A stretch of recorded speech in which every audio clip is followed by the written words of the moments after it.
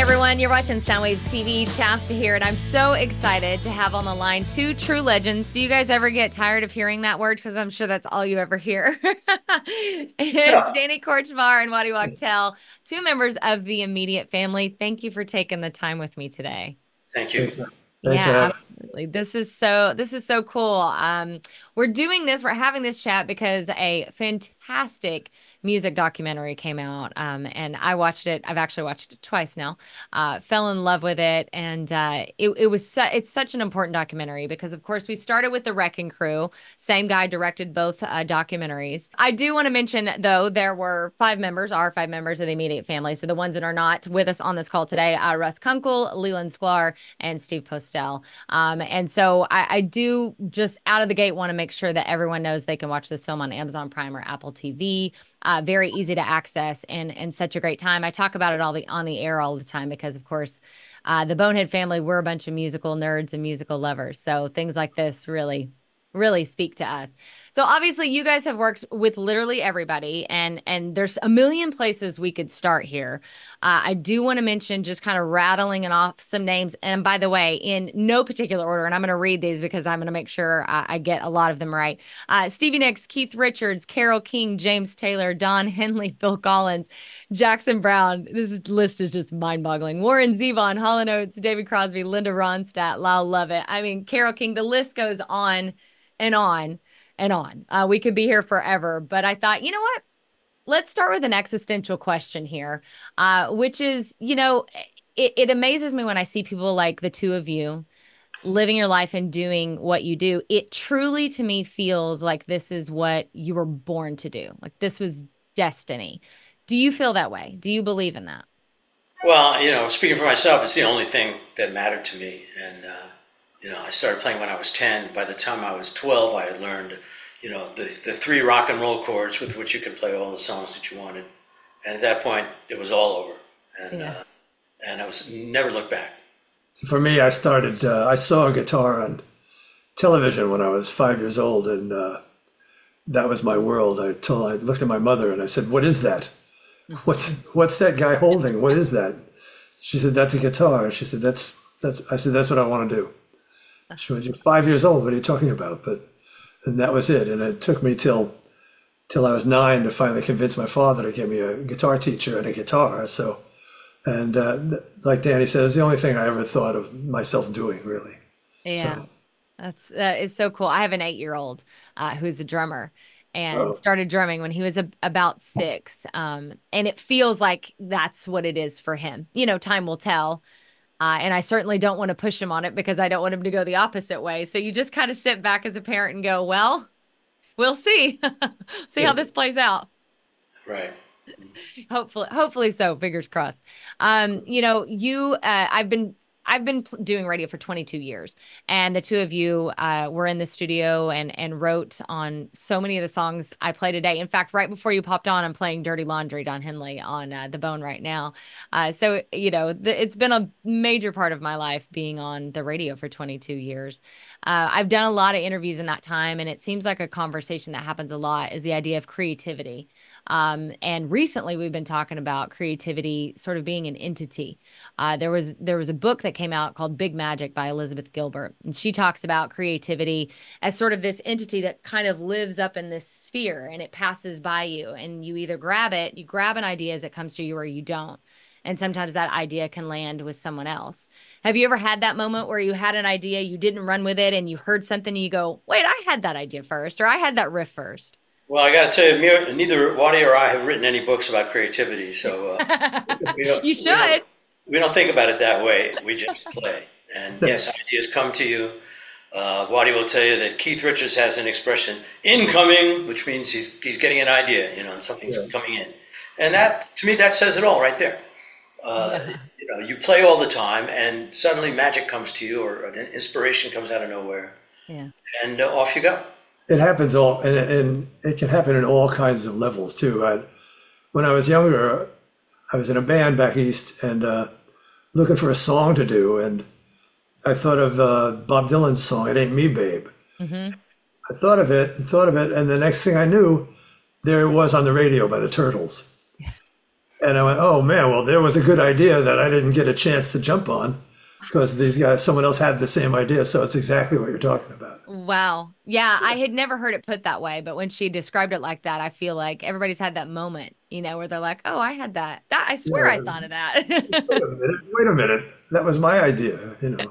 Just didn't run with it, didn't patent it or whatever. I didn't know Uh, where to go. Yeah, right. Wherever it goes, well, it lands out there, somewhere in the ether.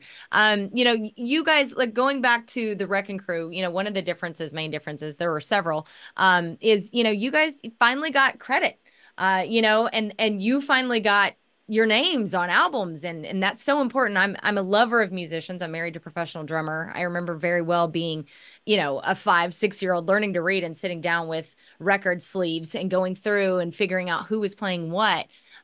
Talk about that difference and that profound effect that it had on your lives. Well, that's wonderful, of course. I've known James my whole life, and this is kind of what started it for me and Russ and Lee, was playing on James's JT album and Carol's Tapestry. And yes, it was an incredible thrill to have those things be discovered, that music discovered by everyone. And, so it lit me up for sure, and it lit all of us up because we all realized that, hey, we're part of something that's winning and it's getting over to people. So what's better than that? Yeah. And you're getting credited for it. That's the difference, you know. Yes, and also that's right. Our names were on the records, Right. so people knew who we were, and that made a huge difference in our careers. Yeah. Record And yeah. We never had that luxury, and we owe that to Peter Asher as the one who decided names of the musicians have to go on the albums. And Yeah. he was adamant about it, and it's thanks to him that our names were on those records. Going back across, all of the names that I just rattled off, which is nowhere near a full list, just hitting the tip of the iceberg. What does it mean to you to be such a part of this legacy and the pop culture impact that you've had and these songs that will last forever? I mean, what a beautiful legacy that when we're all dead and gone, musicians get to have this stay here. I'm jealous of that, not being a musician. All right, so the thing is, the magic is in the doing of it. Mm. Doing it is the most fun and the best part and the height of the whole experience. Reflecting on it is very nice. Having done it is very nice, and it's terrific. And yes, we're all terribly proud of the music that we've played on and all the people we've worked with, and but it's doing it. That's the real reward. It's so much fun and so great to play music with your pals and have it come out great. You listen to it back, and it's terrific, and nothing is better than that. No high is higher than that to me. Getting to be involved in the music and the creation of a song. And for Danny's written a lot of these hit songs that we all love and have heard a million times on the radio. But when you get in the studio with one of these great singers and you're there participating in their life, first of all, and you hear a song that you instantly know that you can add something to it, and you're getting the chance to do that. It's an amazing reality when you go out in the studio. You have a singer like James or Linda out there with you, and they're going for the real take. It's not, in the old days, it used to have what they'd call a singer would come in and sing the guide vocal. And then the singer, the artist, would then, when everyone was gone, would come in and put the real vocal on it. But we used to do it the other way. The singer would be singing the take. And so everyone was playing the performance. And it's really exciting to do it that way. And, it's more like actually the old days when they had no other choice but to do it that way. Right. So that's It's funny that you bring that up, Waddy, because there is such a difference between playing it live where you're all playing in the studio or building it, starting from the foundation, from the drums and building in the layers. And it's funny because now you're seeing a lot of bands go back, as they say, go back to doing it live and doing it all in the studio, because what they're trying to do is capture the energy that environment brings. Is that I think young bands are discovering, first of all, the fun and the joy of sitting in a room and making something up together and having it and playing it down together, vocals and all. Then you really know what you have. Also, there's an element that happens when you play live with everybody that just does not happen when you do things piecemeal, one at a time. You cannot possibly capture that same vibe as you do when everyone's Yeah. playing. Mm-hmm. Mm-hmm. Another element of it is that when I was coming up, before I moved to Los Angeles, I was always thinking the record was the main focus. The record, you got to make that record, you got to have that record. But you come to realize that the performing the song live is the real deal, Yeah. and the record is like not an approximation, but it's the advertisement of what you do live. Yeah. It's to bring people in to see your show, and so I came up with it backwards. I didn't realize that for a long time. And from doing it in the studio the way we were doing it, you get to realize that that's the whole ticket, Yeah. is performing it together. Yeah, absolutely. Sticking with the idea of energy, I mean, you guys were able to go out on the road, tour these songs, and live that life. Studio life and obviously road life are two very, very, very different things. Yeah. What are the pros and cons? And do you have a preference? I know it's kind of apples and oranges, but between the two. They're both fabulous. They're both great experiences, and they're both very different. Yeah. There's nothing like being in front of an audience, of course, and anyone will tell you that, Yeah. That's the because, point. right, they give back to you, and it's happening in real time in front of people, and you're getting a response in real time. So what can be better? Sure. On the other hand, in recording, it's also incredibly great because it's just a different experience. Yeah. Yeah. The idea of being in a room and coming up, it's like the speakers are the speakers run the show. Yeah. You can all have a concept of what you want. You can all have an idea of how it should go. But as soon as you hear it back from those big speakers in the studio, then you know what's happening. And that's dictating exactly the reality of it. And it's just an incredible experience. Yeah. And it's a fast learning experience too. You instantly, oh, I see. Hmm. Can't do that. Shouldn't do that. Need to do this. And it's wonderful. Unfortunately, the speakers don't lie. Uh, Yeah. and Yeah. so when Right. you hear it, I've gone as a producer. I've gone in and being absolutely convinced that the parts I had, or most of them were going to work. And Yeah. there's no question about it. And then we listened to the first playback, and I realized I'm wrong, and I have to change it right now. In other Yeah. words, you can't sit around and go, no, you got to adapt immediately. Yeah. And because the speakers just told you you were wrong, Yeah. and then Yeah. you got to listen to that and go and adapt quickly. Yeah. That feels like a lot of pressure. Coach, I'm glad you brought that up because there was a part in the movie that really stuck out to me. It was said that you all were brought in to play yourselves, to be yourselves. It wasn't like, okay, do it this way, do this part.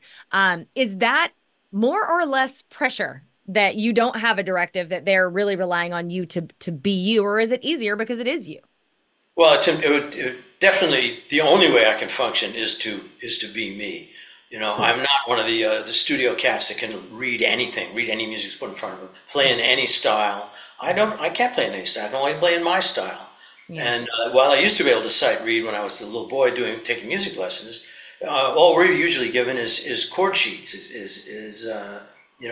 what's called a lead sheet with just the chord changes Yeah. written out. So you got to make up your own stuff, and that definitely is my comfort zone rather than Yeah. try to be somebody else. Yeah.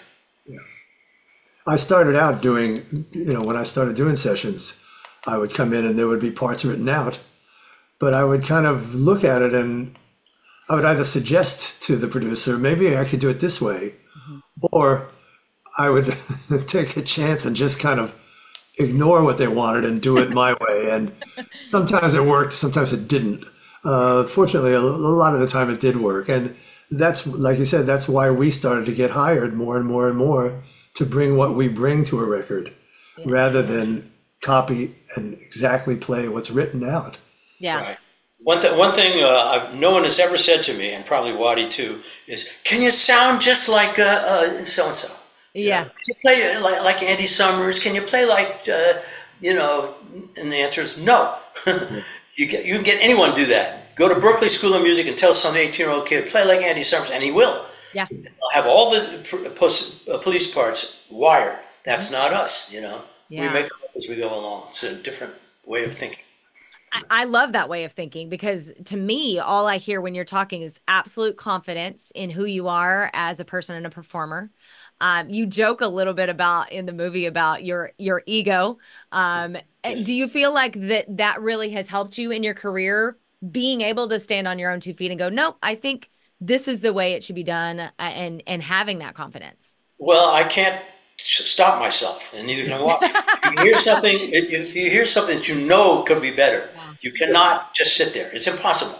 I love And that. when I talked about having a big ego, my ego comes from being able to find a part that's going to help when I'm playing music with other people. It doesn't matter what the circumstances are. Find something that's going to help and that is going to light up the drummer and the bass player and the singer and everyone. Yeah, That's where that fulfills my ego, and that's what we're all about, really. I love that. Buddy, what about you?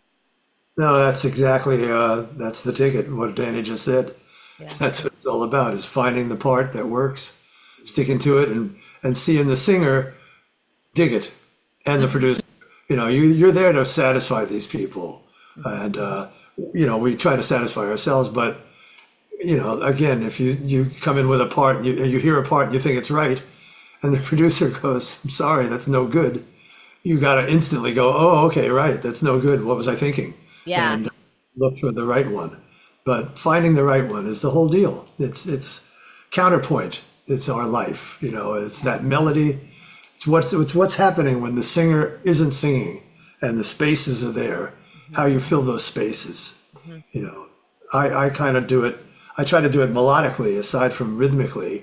Danny will do it more rhythmically than melodically, and that's one reason we play so well together. You know, Kind of the yin and yang thing.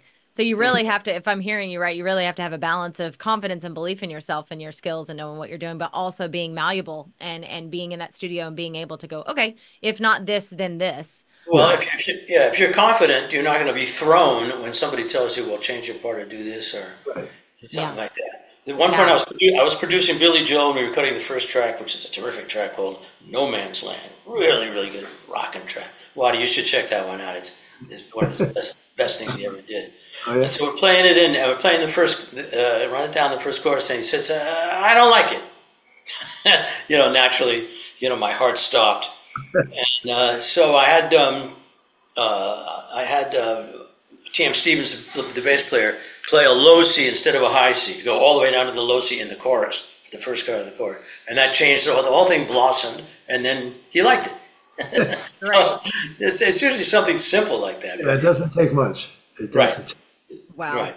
Easily said from two legendary musicians. Me over here, I'm like, oh, the panic that would go through my body in a moment. Well, it Like, went through mine, sure, of Yeah. course. there's also a story kind of on that same idea. Waddy, I was dying laughing. The Werewolves in London conversation where you were like, wait, doesn't it go like this? Can you tell that Well, story quickly? I think you're talking about how many times we tried to do it. Oh, Um, yes, yes, yes, yes.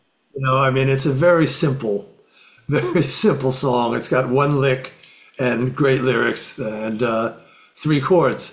But it was a matter of feel, really. And we would bring it, and being in Los Angeles at that time and producing, I have Danny, I got Leland, I got Russell, I have Jeff Porcaro, I've got Bob Glob, I've got Steve Lukather. We've got all the musicians you could ever want, and so one by one, I put bands together to play Werewolves. Hmm.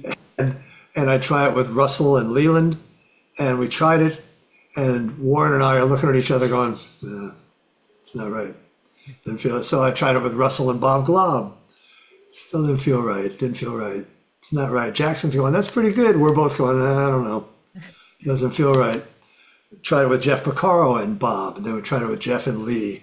We tried it with Rick Schlosser. We tried it with Michael Botts. We tried it with so many combinations of bands, and it just felt light Mm, to us. Didn't feel down and dirty to us. It just felt, and Warren said it, he said, it just feels comical, and mm, the jokes don't work if the music feels like that. yeah. I can't say it just doesn't feel like anything to me. I can't juxtapose these words against that. It doesn't have it. And our dearest friend Jorge Calderon was the one who said, "What about Mick and John from Fleetwood Mac?" And I went, "Oh my God, those guys could lay this down." Mm-hmm. No, those guys could play this hard.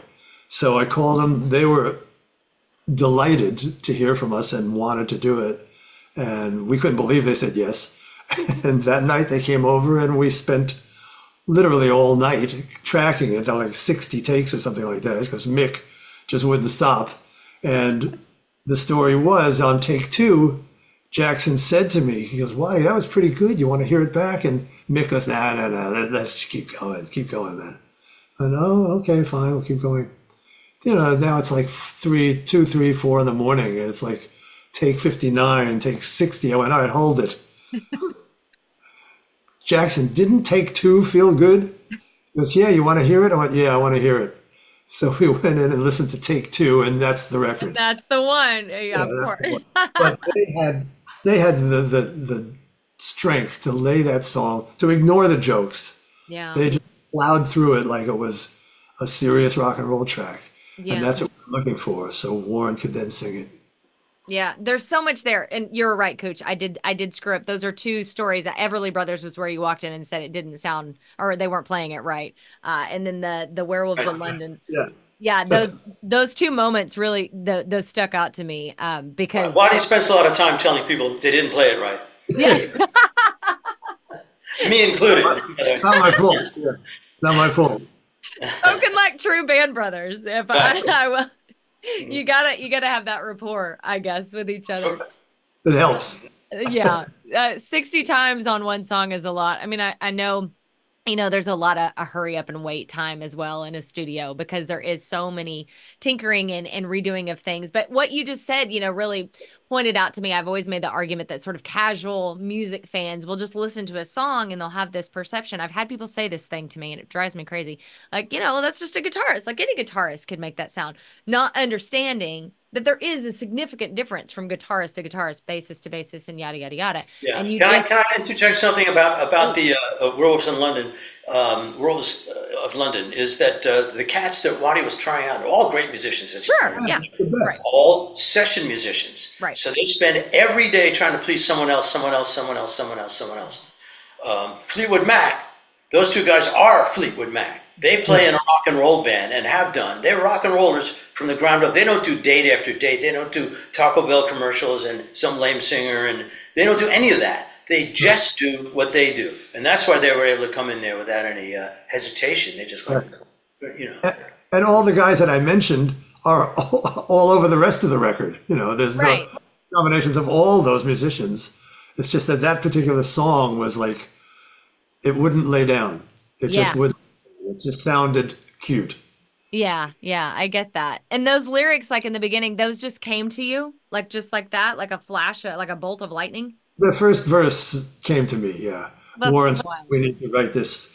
We need to write this song." Werewolves in London. I literally had just gotten back from being in London, having gone to Lee Ho Fook's restaurant, Yeah. having some beef chow mein. So I just spit the whole first verse out at Warren, and he went, "Oh yeah, that's it. That's good. That's it." So it's basically journalism from your trip that you just took. Yeah, it was a travelogue, really. Yeah, I love that. That's fantastic. So because it's a wolf, we Yeah, should do a AU thing, yeah, and our friend Roy Marinell had that lick, that main lick that you hear in that song.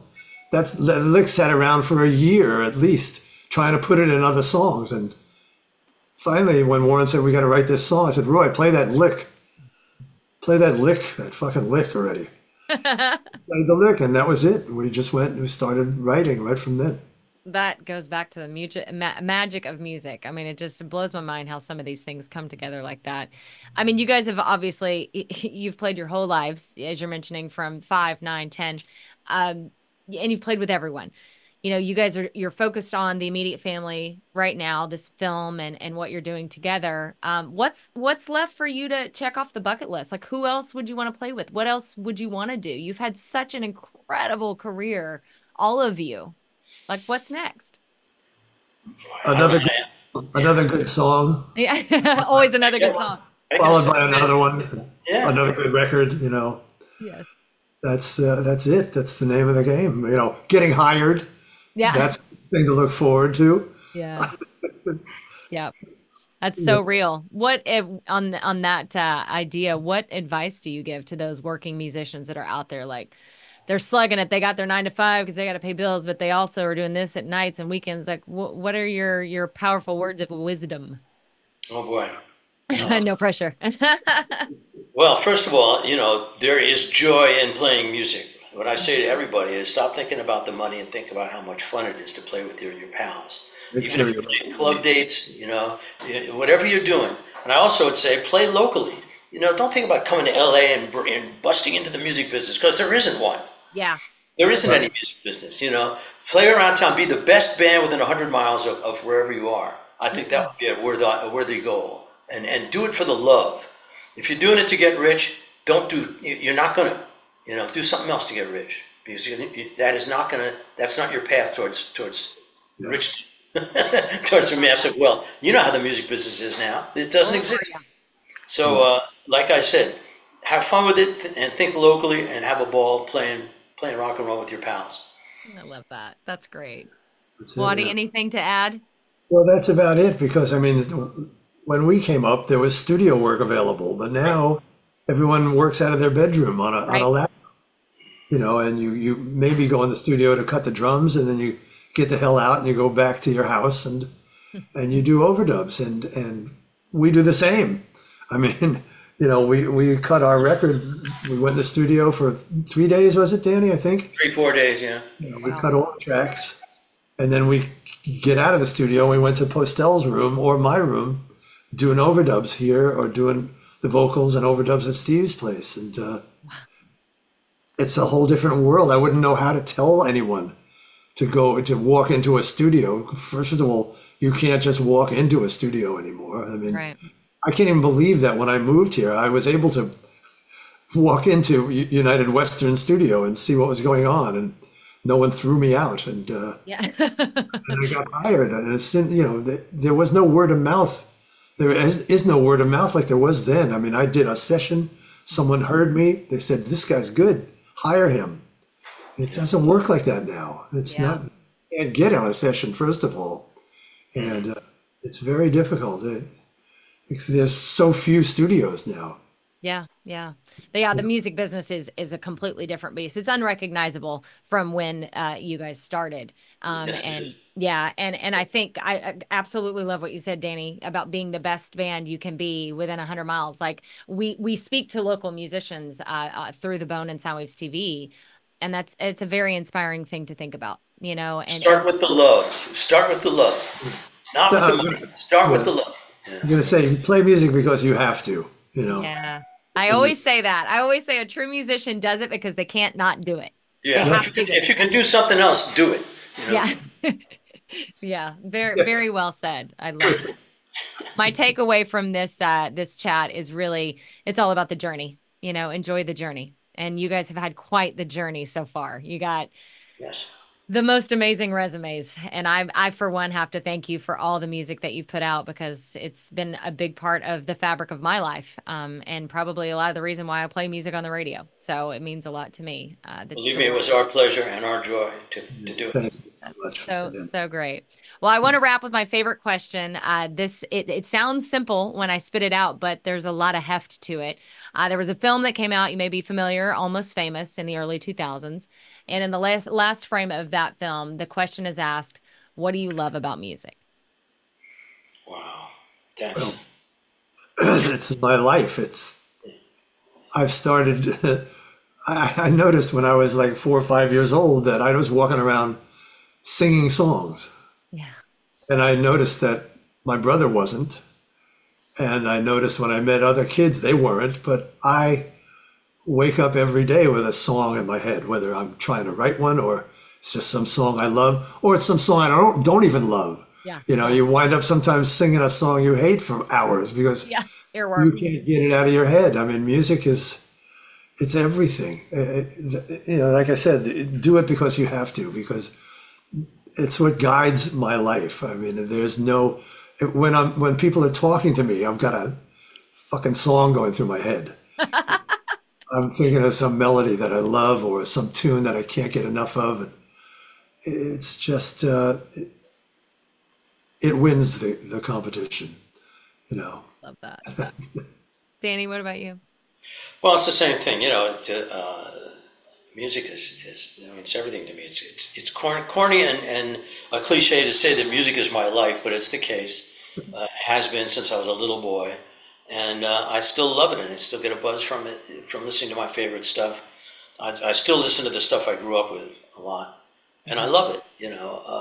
And I learned so much. I was able to learn so much from the great pioneers that came before myself and Waddy and all of us, you know. Really. It's just such it's a very deep relationship and can't be summed up very easily, except to say that you know, it's my life and it's everything to me. Music is my religion, and it's who I am. It's what I do. And that's why I asked that question, because I always get profound answers. And one day I'm going to edit all these answers together and just have this very, very long, beautiful, poetic expression to music. That's my great project. One day I will do. Well, the two of you, thank you so much for being here. This has been such a pleasure. Make sure all of you watching go out. Watch Immediate Family now. Do it now. Don't turn us off. But after you watch this, go check it out. Like I said, you can find it very easily. Just Google it, and you can find it on Amazon Prime and Apple TV. And thank you for everything that you guys do. I appreciate you. Great. Thanks so much.